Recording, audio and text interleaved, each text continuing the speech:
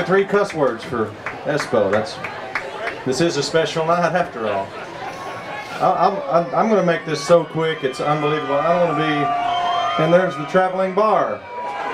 Wait a minute, damn it! I'm just going to make this really quick because everything I say is going to end up on a tabloid. So it doesn't even matter what I say, it will.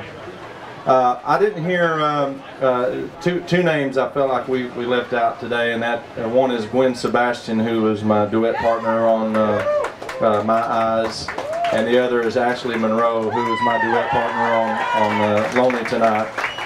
And outside of that, just to reiterate, thank you to all the songwriters. I mean, I'm literally nothing. I don't even exist without these songwriters that write these songs for me. So thank you to Nashville. It is important to me to continue to look for the best songs. I think we got to keep.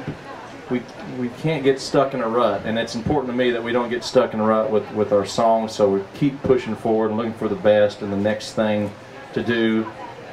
So thank you, songwriters, for pushing yourselves and giving me a chance to record your songs. And then last but not least, my promotion staff. I can't thank you guys enough. I know, listen, I know what you guys do, and it's hard, and I appreciate everything my promotion staff does for me at Warner Brothers, and Scott and Espo and Peter and my managers, all that stuff. Everybody knows who I want to thank. I thank everybody, but thank y'all for being here at the longest #1 party in the history of the world.